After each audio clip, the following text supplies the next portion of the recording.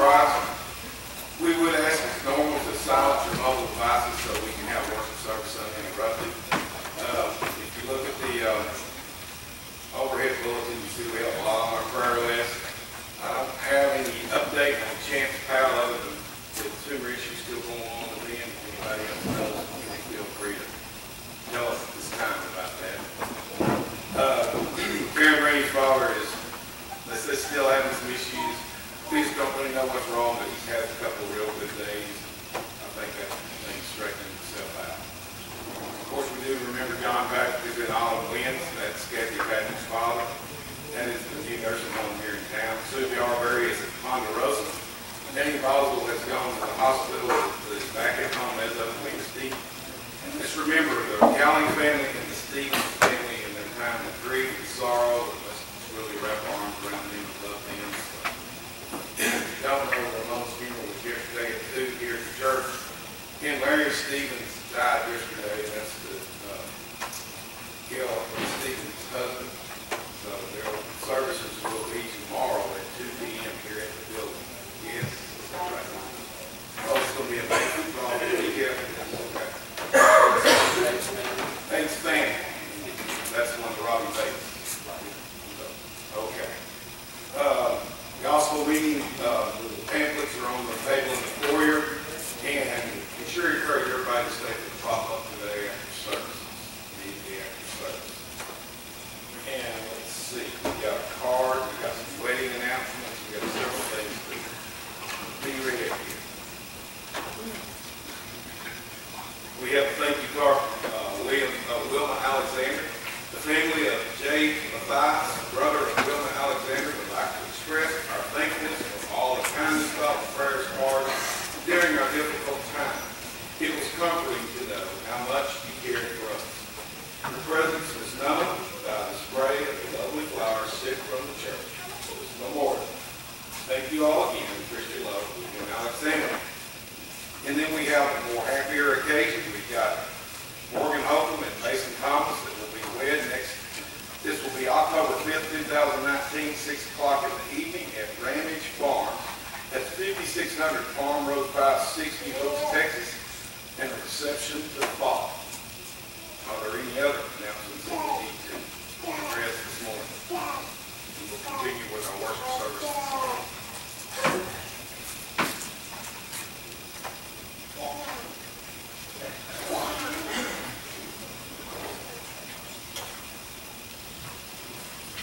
Before opening prayer, we're simply saying, "Be with me, Lord." Your book's number 778.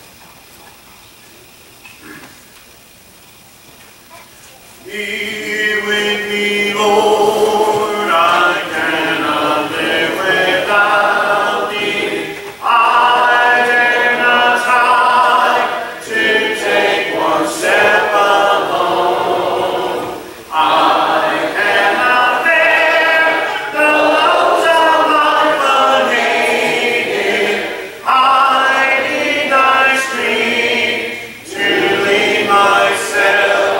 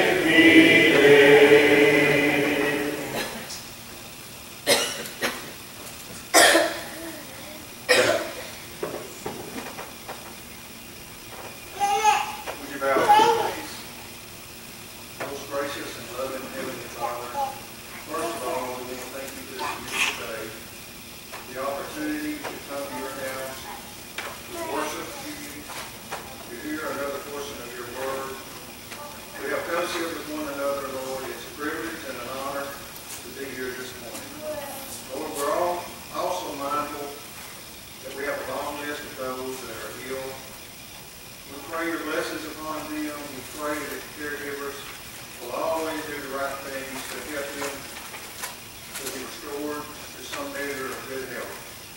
Lord, we're also mindful that we have those that have lost loved ones. Lord, they're bereaved and they're hurting. But Lord, we ask as a congregation that we always remember them and do what we can to ease their pain, Lord, and help them so they can serve you more, Lord. Lord, we just thank you for our congregation that meets in New Boston.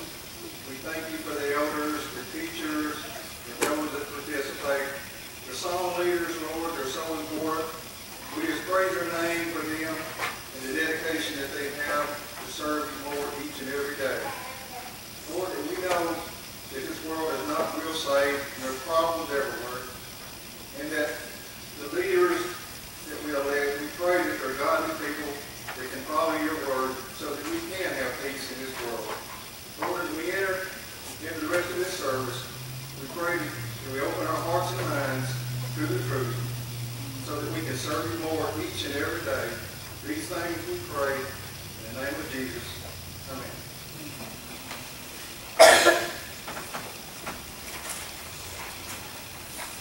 Prayer reminds for the Lord's Supper. We're going to sing As a Deer, which is number 71.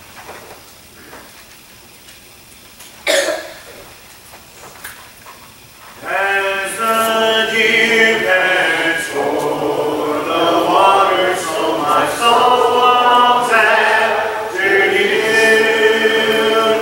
You alone are my heart's desire, and I long to worship you.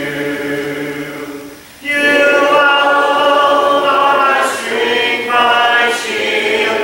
To you alone may my spirit yield. You alone are my heart's desire, and I long to worship you. I want you more than gold or silver, only you can satisfy. You alone are the real joy giver and the apple of my eye. You alone are my strength, my shield. To you alone may my spirit yield. You alone are my heart's desire, and I long to worship you.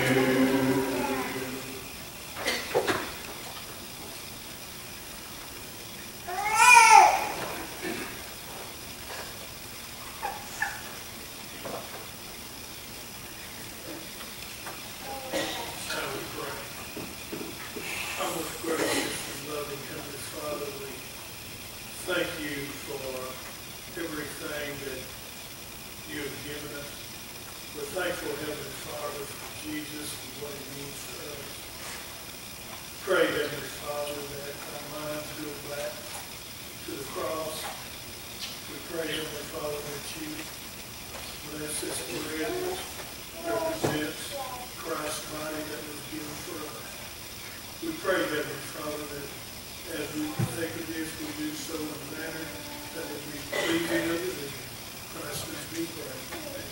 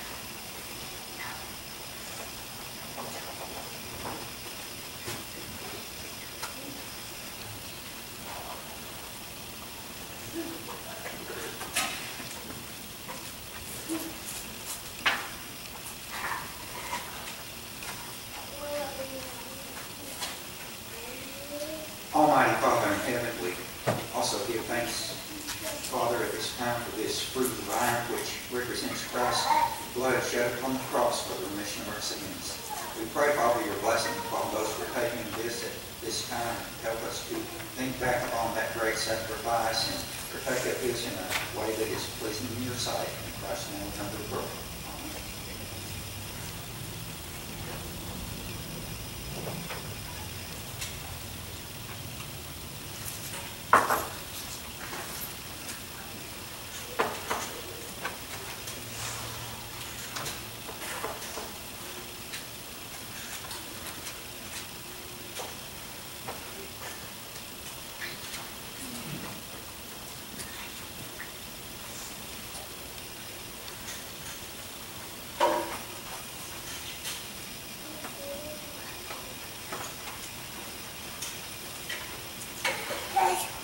Amen.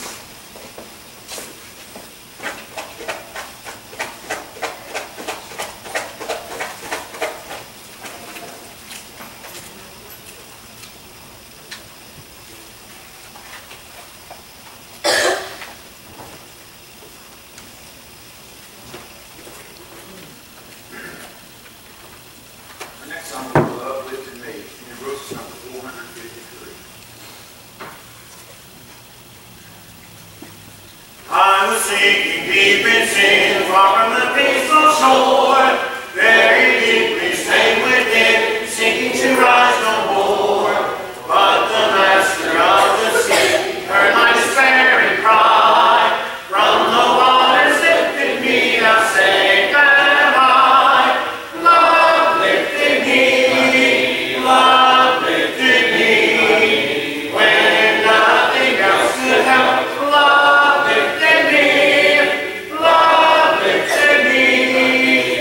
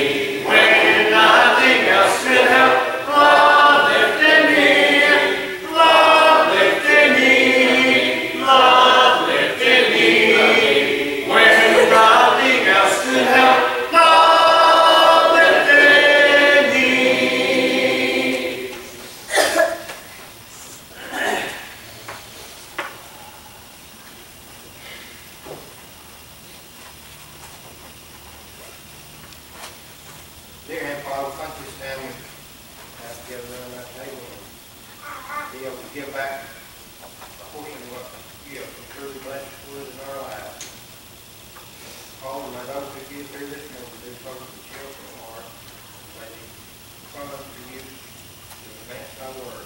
We ask this in the holy name.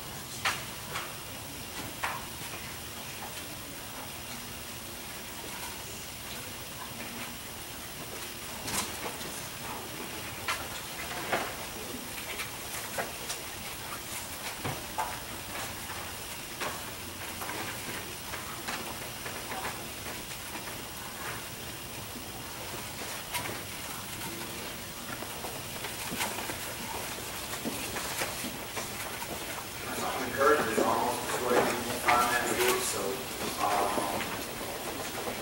before our lesson we'll sing number 535, Glory Land Way. Again, if this comes before you, let's be standing for this.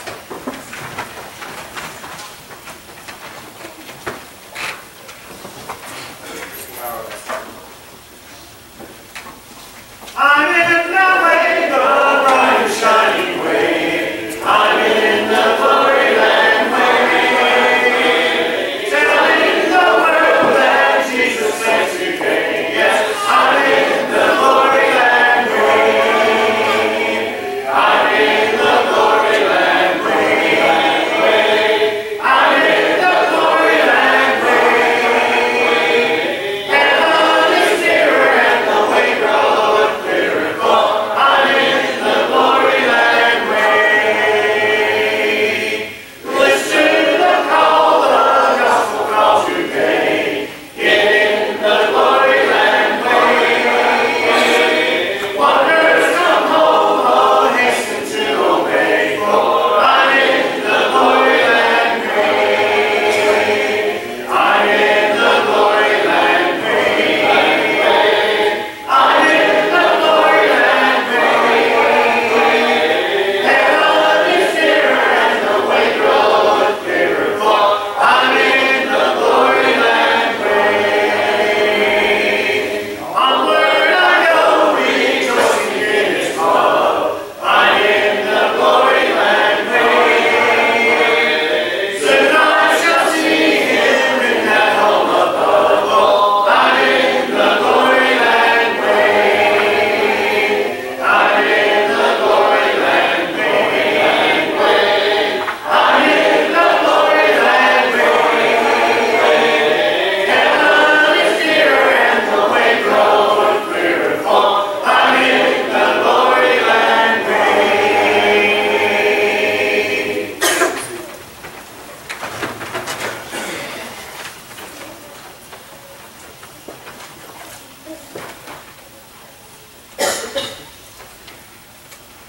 I'm going to go ahead and move that to the invitation song. So.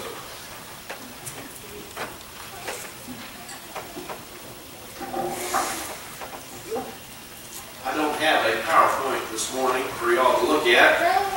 You'll just have to open your Bibles and look at them today. 1 Corinthians chapter 11 is where we're going to be studying. And so I invite you to open your Bibles to 1 Corinthians chapter 11. While you're doing that, let me mention a couple of things. First of all, our gospel meeting is coming up October the 6th through the 9th. And this is our opportunity to invite others who are in our community to come and to hear a message from the gospel we preach. Now, the speaker for this event is Brian Hodge. And Brian Hodge tried out to preach here about around the same time I did. It wasn't close together or anything, but then the opportunity for him to be here, I think he chose another word or something like that. But when he tried out, the elders were very impressed with the message that he brought, and they wanted to hear more from him. And so not too long after we started discussing who was going to be holding gospel meetings here in the next few years and whatnot. We scheduled that about 5 years in advance. We went ahead and called him and asked him if he could come and hold a meeting. And he said yes, and this is the time that we mutually arrived on together for him to come and hold this meeting.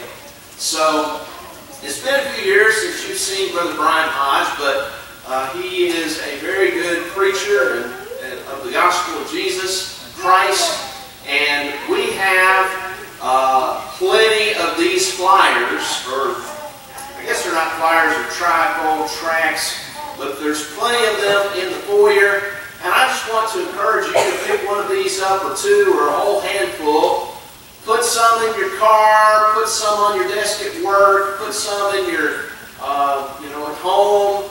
And when people pass through, just mention it to them that this opportunity is available for them to come and hear the gospel being preached. And this is our opportunity to reach out to our community with the message of the gospel. The theme of the week is going to be family and faithfulness. We've been talking about that all year long, but we're going to focus specifically on that topic for this week. And Brother Hodge has some good messages that are going to be surrounding that theme to help us to think about our families and our faithfulness to the Lord in our families.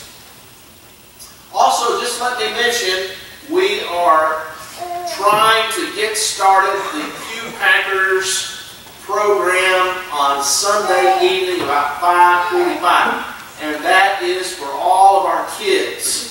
And I know we talked about being grade school kids, but really all of our kids that want to participate in that may. And we have opportunities for our older kids to lead some songs, as well as for our younger kids to sing some songs and to answer Bible questions. And that is a great opportunity for your kids to come and to have a special time just in there right before the evening service. And we're going to be singing some good Bible songs. We're going to be talking about the Bible. And this Pew Packers is going to be an opportunity for our kids to earn the points that they are going to be earning in reference to the leadership training for Christ as well. And they will be receiving awards and medals and things like that come April or March or April, depending on the day that Easter falls next year, for the activities that they participated in that program. That's a great program, and we want all of our kids to participate in that and to be encouraged for the things that they do, and to be acknowledged and to be rewarded for the things that they do in service to God and Christ. And we want them to have opportunities to serve here.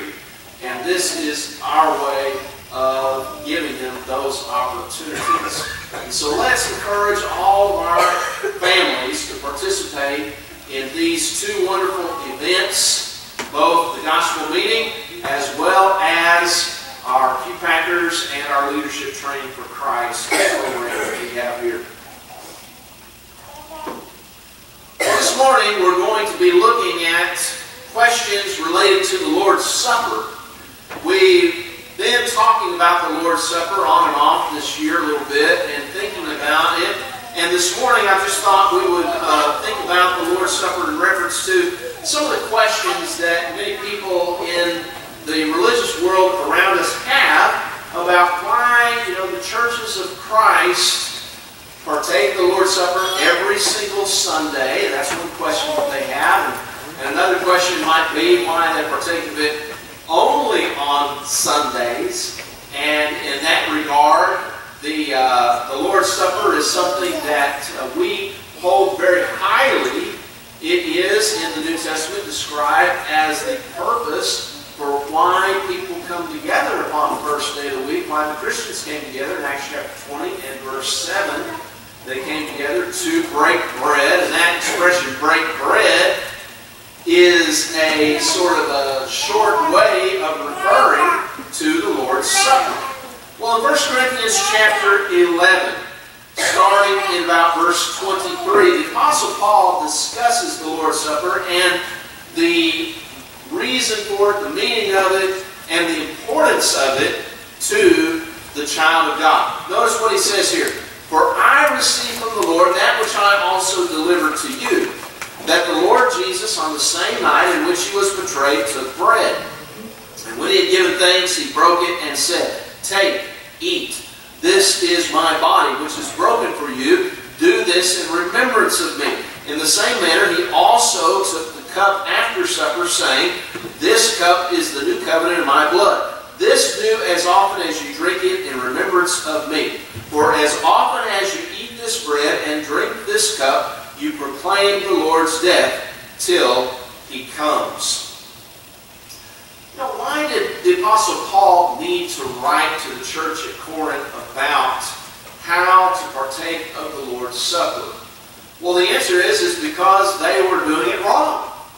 They had turned the Lord's Supper into a common meal, and in this common meal, every family brought their own food, and other families that didn't have as much money didn't have any food to eat and drink. And so on one side of the congregation, they were eating a whole bunch of food and making it into a big affair. And on the other side of the congregation, there were people who were starving and didn't have anything to eat.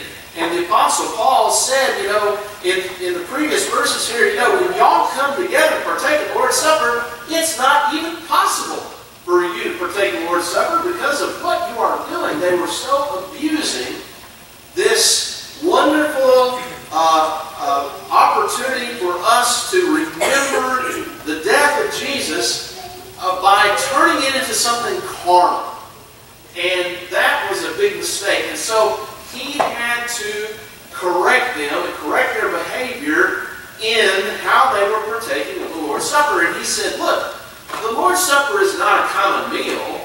It's a place for us to remember the body of Jesus and the blood of Jesus, and that he died for us on the cross so that we might have forgiveness of our sins. And so, when we think about the Lord's Supper, that's what we really need to be thinking about and what we really need to be doing. It's not time for us to feast on the common elements in the sense of providing nourishment for our bodies. That's not what it's about. It's about remembering Jesus, remembering who he was, and remembering what he did. Now, in the right way, then we have a regular observance of and memorial of the sacrifice that Jesus made for us on the cross. But not everybody partakes of the Lord's Supper every week in the various religious services that happen around us in the world. And some partake of the Lord's Supper every single time that there is an assembly of one kind or another. And that would include on all the days of the week and Saturdays and Sundays as well. And we want to ask the question this morning, is that really what the Bible has in mind for the Lord's Supper? Is it something that should only be observed, on once or twice a year? Or is it something that should be observed every single day? Or what does the Bible have to say about the observance of the Lord's Supper? Well, before we actually get into answering that question, we need to think about our attitude toward worshiping God. When we worship God, and the Lord's Supper is worshiping God, because remember that in the Lord's Supper we are remembering Jesus, who is God, and we're remembering that he died on the cross for us, and so this is an aspect of worship. But we must remember that when we worship, we are to respect God's authority in worship. Worship, when it's done right, is not about us. It's about God. It's about what God has done. And so our thoughts need to be upon him. The Lord's Supper is worship in the sense that we are thinking about Jesus and what Jesus has done for us, not thinking about ourselves and what we're going to do the rest of the day, or what we're going to eat for lunch, or whatever other worldly thought might come to mind. The Lord's Supper is worship. And when we worship God, we've got to do it in the way that He wants us to do it, or else it's not going to be pleasing to Him. Think about the word worship and what it means. If you were to worship someone, you know, the idea would be that you'd be trying to please that other person, not yourself, you know. And so when we worship God, we're trying to please God, not ourselves. Now, Jesus talked about true worshipers in John chapter 4, verses 23 and 24. And He said this, "But the hour is coming, and now is, when the true worshipers will worship the Father in spirit and truth. For the Father is seeking such to worship Him. God is spirit, and those who worship Him must worship in spirit and truth." You know, Jesus talked about true worshipers. There are true worshipers, and there are false worshipers. And God doesn't want false worshipers worshiping Him. He wants true worshipers worshiping Him. And true worshipers are those who seek to worship God in spirit and in truth. Well, what does that mean? In spirit means with the right attitude. And in truth means that we do it according to God's revelation of truth, which is His Word, Bible. And so true worshipers are going to worship in spirit with the right attitude and in truth with the right action. And that's what we're concerned about as we think about worshiping God in the Lord's Supper. In 1 Thessalonians 4, verses 1 and 2, the Apostle Paul wrote these words, "Finally then, brethren, we urge and exhort in the Lord Jesus that you should abound more and more, just as you receive from us how you ought to walk, and to please God." To please God. "For you know what commandments we gave you through the Lord Jesus." In other words, when we have the commandments of the Lord Jesus and we are following the commandments of the Lord Jesus, we can be pleasing to God. And that's one of the reasons that the Apostle Paul wrote the book of 1 Corinthians. He gave the church their commandments for them to be pleasing to God. And he gave the commandments of the Lord's Supper to the church at Corinth. Why? So that they could please God. And that's what we want to do when we partake of the Lord's Supper. We also have Colossians 3, verse 17. "Whatsoever you do, whether it be in word or deed, do all in the name of the Lord Jesus, giving thanks to God the Father through Him." In the name of means by the authority of the Lord Jesus. And so we want to worship in a way that's pleasing to God, and so we seek to follow His commandments. We want to worship in a way that respects the authority of the Lord Jesus, and so that means we look to the words of Jesus when it comes to determining our worship practices. "Therefore, whether you eat or drink, or whatsoever you do, do all to the glory of God." 1 Corinthians 10 and verse 31. Now we also have this warning in the Scripture. In 2 John 1 verse 9, it says this, "Whosoever transgresses and does not abide in the doctrine of Christ does not have God. He who abides in the doctrine of Christ has both the Father and the Son." And so we want to act under the authority of Jesus Christ. We want to act under the commandments of Jesus Christ. Why? To please God, recognizing that if we transgress and go beyond what God has commanded, that we're not going to have the Father in our life. We're not going to have God in our life. We're not going to be pleasing to God. And so what does that mean?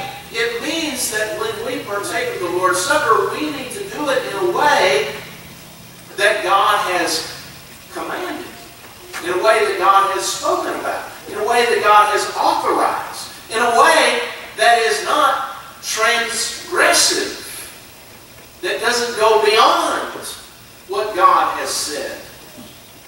And so we want to do it in the way the Bible teaches us. Now, many in the religious world today simply say, well, we can do whatever we want in worship to God. And what I'm trying to get across right now is that that is not what the Bible teaches. The Bible does not teach that we can do whatever we want in worship to God and be pleasing to God. It teaches that we must respect God's authority to be pleasing to God. Now, we all understand the concept of authority. There are many among us today who are in positions of authority of one kind or another. Some are school teachers, some are in school administration, others might be in a business world in some kind of management position or something like that. And we recognize that when we give instructions, that we want them to be followed. And that those who are under our authority, we expect them to follow those instructions. And why is that? It's for their good, it's for their safety, it's for their benefit, but it's also because that is what makes things best for everyone, so that we can all get along together and so that we can all work in a way that creates productivity, right? Well, God understands those principles as well. And God, being the ultimate authority, is, of course, so much greater than we are.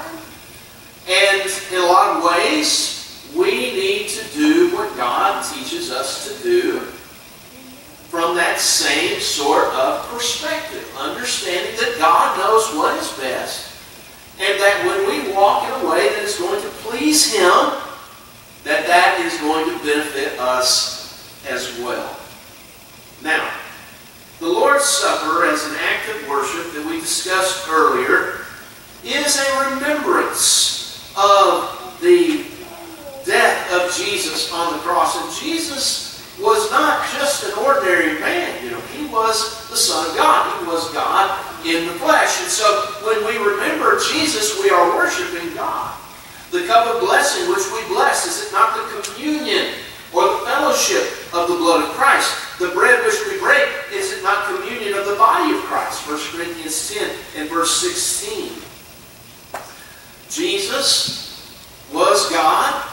In the beginning was the Word, and the Word was with God, and the Word was God. John 1 and verse 1. And so, as we are thinking about Jesus' body, as we are thinking about Jesus' blood, and having communion with His body and with His blood, having fellowship with that, we are worshiping deity and participating in fellowship with deity. And that's sometimes a hard concept for us to think about, because we are so self-centered so many times, and we think about ourselves, and we don't typically think about what's going on in the lives of other people that are around us. We have our own problems, and we try to take care of those problems, and we try to manage and get through life as best we can. And on a daily basis, most people's thoughts are centered around themselves about 95% of the time. Just because of the struggles and the difficulties and the problems that we all individually go through. But what the Lord's Supper is trying to get us to understand is that our thoughts need to be directed outside of ourselves more often than not. And in thinking about Jesus and who He was and His body and His blood, God is encountering us in a powerful way to move us beyond ourselves, to think about someone else who did something for us and who wants us then to think about others also. And so this word fellowship or communion is a powerful word in relationship to the Lord's Supper, because it's talking about our our relationship with the divine and with one another as well. And you see, that gets us out of our own head to think about something other than self. Paul has this warning also for those who partake of the Lord's Supper in 1 Corinthians 11, 27 through 29. Therefore, whoever eats this bread or drinks this cup of the Lord in an unworthy manner will be guilty of the body and blood of the Lord. But let a man examine himself, and so let him eat of the bread and drink of the cup. For he who eats and drinks in an unworthy manner to himself, not discerning the Lord's body. 1 Corinthians 11, verses 27 to 29. Now, Jesus has spoken about the Lord's Supper. He has spoken about it. And that's something that we want to respect. In Matthew chapter 26, in verses 26 through 29, Jesus was there with the disciples the night before his betrayal and arrest, and then crucifixion the next day. And it says, as they were eating, Jesus took bread, blessed and broke it, and gave it to the disciples and said, take, eat, this is my body. Then he took the cup and gave thanks and gave it to them, saying, drink from it, all of you, for this is my blood of the new covenant, which is shed for many for the remission of sins. But I say to you, I will not drink of this fruit of the vine from now on until that day when I drink it new with you in my Father's kingdom. And so Jesus has spoken about the Lord's Supper. He wants his disciples to partake of it. He wants them to partake of the unleavened bread, which represents his body. He wants them to take of the fruit of the vine, which represents his blood. Now, what would happen if we said, you know what, I know what Jesus said here, and I know that he wanted his disciples to partake of the Lord's Supper, and I want to partake of the Lord's Supper, but, you know, that old unleavened bread, it's so plain and dry and tasteless, and I just rather have apple pie on the Lord's Supper instead of the unleavened bread. Now, how do you think Jesus would appreciate that? Do you think that he would say, oh yeah, go right ahead, why don't you partake of that apple pie instead of the unleavened bread? No, that's not what Jesus said. That's not what he specified. He said unleavened bread. And so that's what we partake of when we partake of the Lord's Supper. Why is that? There's a reason for it, I'm sure. But you know what? I don't have to know the reason. And why is that? Because Jesus is the authority. He's God in the flesh. And he said unleavened bread, and he wants me to partake of the unleavened bread. And so therefore, that's what we partake of. And he said, this is my body, when he gave that bread to his disciples. He also talked about the fruit of the vine. You know, there's things that taste a lot better than fruit of the vine. We have sweet tea here in the South. We have Coca-Cola and Dr. Pepper, and my wife lives by on Dr. Pepper. And why didn't we just have Dr. Pepper instead of fruit of the vine? It's something to drink, right? And we could remember Jesus just by drinking Dr. Pepper as well as we could the fruit of the vine, right? So many people would say, but that's not what Jesus said. And remember, when we worship, we're not trying to please ourselves, we're trying to please God. And it was Jesus who said, the fruit of the vine. And so what should I do then? Satisfy myself or listen to the voice of deity? Well, I need to listen to the voice of deity, and therefore I need to partake of the fruit of the vine. And you know, if we were to substitute Dr. Pepper on the Lord's table, that just would not work. That would not be pleasing to God. Why? Because it's not following his commandment. It's not respecting his authority. And it's not doing what Jesus did. And so we observe the Lord's Supper by partaking of the elements of unleavened bread and the fruit of the vine. Now, most religious bodies seem to kind of generally accept that practice, even though there are some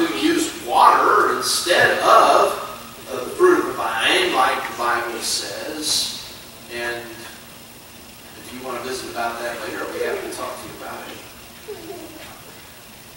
But when it comes to the frequency of partaking of the Lord's Supper, it seems like most people just kind of lose their minds. And either people do it every single day, or they do it only once a year, or something like that. Well, why would we take such care and concern to partake of the Lord's Supper using unleavened bread and fruit of the vine, as Jesus specifically said, but then not listen to what the Bible has to say about how frequently we ought to partake of the Lord's Supper? Well, I don't know why people would do that, except from the standpoint that they are simply doing what they want to do, as opposed to what is authorized within the Word of God, as opposed to what God has given us within the Scriptures. And when we look to the Scriptures as to why we partake of the Lord's Supper on Sunday and every Sunday, we find an answer to that question. Now, right here in 1 Corinthians chapter 11, there is this expression, as often as you partake of it. As often as. And that word is the Greek word, osakis. And it is a word that indicates something that is done repeatedly and in regular intervals. Regular intervals. Would once a year be enough to satisfy that idea? I don't think so. When this Greek word is used in other contexts, it usually has reference to something that is done frequently. And I couldn't say that once a year is something that is frequent. Once a week, yes, that's frequent. Every day would be frequent as well. But when we think about what the Bible has to say about the Lord's Supper, we're very clear that the Lord's Supper was observed on a Sunday. In fact, the very first time the Lord's Supper was observed was in Acts chapter 2, in verse 42, which says, "And they continued steadfastly in the apostles' doctrine, and in fellowship, and in the breaking of bread," there's the Lord's Supper, "and in prayers."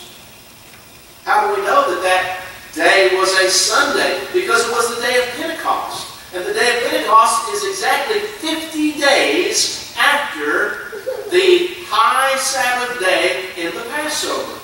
And the high Sabbath day in the Passover was on a Saturday. And so you take 50 days later, that is 7 days times 7 weeks plus 1 day. Well, what's 7 days times 7 weeks? That's 49 days. What does that give you? That gives you another Saturday. But what does plus 1 day give you? That gives you a Sunday. And so the first time the Lord's Supper was taken in the context of the church, it was taken on a Sunday. Now fast forward ahead to the ministry of the Apostle Paul in Acts chapter 20 and verse 7. And it says there, "Now on the first day of the week, when the disciples came together to break bread, Paul made ready to depart the next day." Acts chapter 20 and verse 7. And the previous verse says that he tarried there 7 days. Why did he tarry there 7 days? Because he knew that when Sunday came, they were going to be partaking of the Lord's Supper. How did you know that, the Apostle Paul? If we only partake of the Lord's Supper once a year or twice a year, Paul knew that because he knew that the Lord's Supper was partaken of every single first day of the week. He did not say, "Hey, why don't you guys come together and let's have a meeting here on Monday or Tuesday and let's partake of the Lord's Supper so I can get on the road." He didn't say that. Though there are some in the religious world today who do that. He said, "You know what? I am content to sit here and wait 7 days for the regular meeting of the church on the first day of the week when they partake of the Lord's Supper so that I can partake of the Lord's Supper with them." And so the Lord's Supper was first partaken of on a Sunday, and it was regularly partaken of on a Sunday, and that satisfies the expression that Jesus gave. You see, as often as you partake it, as frequently as you partake it. In other words, they partook of the Lord's Supper upon every first day of the week. Now, as we think about this, we recognize that this was the practice of the first century church, they came together to partake of the Lord's Supper. The Bible says that they came together. 1 Corinthians 11, verse 17. 1 Corinthians 11, verse 18 and 20 and 33, 34 all show the church came together to partake of the Lord's Supper. And they came together on the first day of the week. 1 Corinthians 16 and verse 2 talks about them coming together on the first day of the week to take up the collection. Just as they met on the first day of the week to partake of the Lord's Supper. And why Sunday? Why is that the day that we remember Jesus, His death, His sacrifice on the cross? Because that was the day that He rose from the grave. Mark 16 verse 9 says, Now when He rose early on the first day of the week, He appeared to Mary Magdalene, out of whom He had cast out 7 demons. In Matthew 28 verse 1, Mark 16 2, Luke 24 1, John 20 verse 1, all say that Jesus was raised on the first day of the week. And by Revelation 1 and verse 10, some 60 years later, the first day of the week had so been ingrained within the minds of Christians as the day in which they met to partake of the Lord's Supper, that John called the first day of the week in Revelation 1 and verse 10, he called it this, the Lord's Day. The Lord's Day. You see, there was one day that was the Lord's Day. And why was it the Lord's Day? Because that was the day that they came together to worship. That was the day that they came together to partake of the Lord's Supper. That was the day that they remembered the death, the burial, the resurrection of Jesus. That was the day. And they did it every first day of the week. Every Sunday. Now, if that's what the Bible teaches, and that is what the Bible teaches, then guess what? We know what commandments were given by God in order to please Him. And when we do what God has commanded us to do, we can know that we're pleasing Him and worship to Him. Now, many other religious groups will, on the first day of the week, come together. They will study the Bible. They will pray. They will even take up the collection, which they rightly understand was taken up every week within the Bible. Why then do they not partake of the Lord's Supper? And again, there's only one answer that I know of. And that's simply because they don't want to do it. Do we really want to stand in judgment before God one day saying, you know, I know that the Bible said that we were to remember the death of Jesus on the cross in partaking of the Lord's Supper every first day of the week. But you know what, Lord? I just didn't want to do it. Now, how do you think that's going to go over? I don't think God is going to be pleased with that answer when He has given us within His Word exactly what pleases Him. Well, this morning, as we think about the Lord's Supper, as we think about what pleases God, we've got to understand that God has spoken about how we are to worship Him. And we need to listen to the voice of God in that regard. And so why not understand that the Lord's Supper is to be partaken of every first day of the week, and that we as Christians are to observe that, not to please ourselves, but to please God. And that when we think about observing that Lord's Supper, we think about what Jesus did for us, oh yes, and we make this day the day in which we worship by observing the Lord's Supper every first day of the week. We declare it to be, as the Apostle John declared it, the Lord's Day. Now, would you make within your life Jesus the Lord of your life?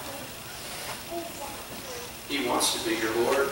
He died on the cross so that He could be that person, and to help you live your life in such a way so as to be pleasing to God.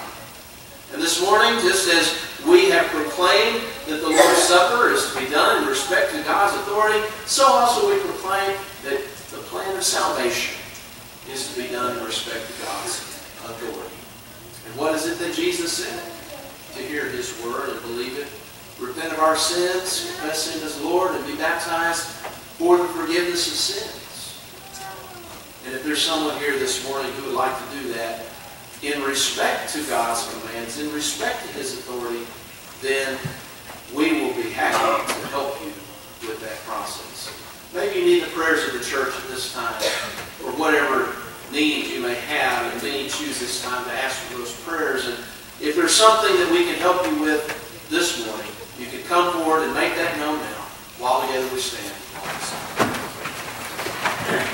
Almost persuaded now to redeem, almost persuaded Christ to receive. Seems now some soul to say, Go, Spirit, go thy way. Some more convenient day on thee I'll call. Almost persuaded, come today. Almost persuaded, turn not away. Jesus invites you here. Angels are lingering near. Prayers rise from hearts so dear. Oh, wonder come. Almost persuaded, harvest is past. Almost persuaded, doom comes at last. Almost cannot avail, almost is but to fail. Sad, sad, that bitter wail, almost lost.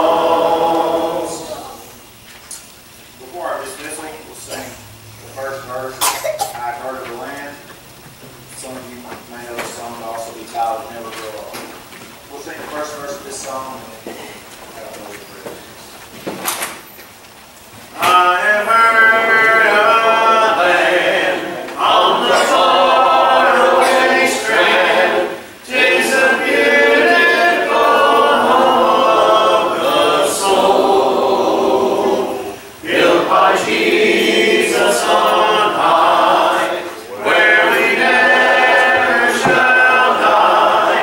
'Tis a land where we never grow old, never grow old, never grow old, in a land where we'll never grow old, never grow old, never grow old, in a land where we'll never grow old.